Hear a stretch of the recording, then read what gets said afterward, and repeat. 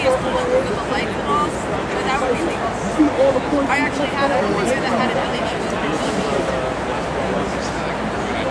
Ever wonder why you don't hear more from whistleblowers with all the fraud in the banking and mortgage industries?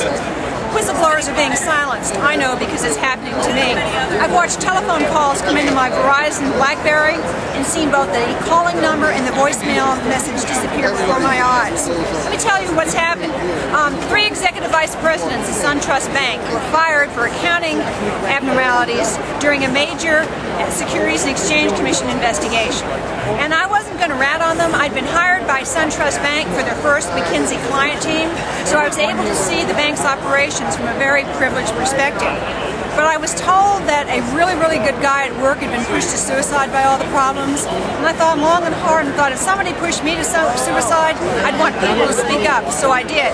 And there's been a long run of thefts, threats, sabotage, vandalism, my telephone and email being hacked, and it's gone on for 6 years now. So I'm here at Occupy Wall Street trying to raise public awareness of what happens to whistleblowers and to get it exposed and ended. I see you.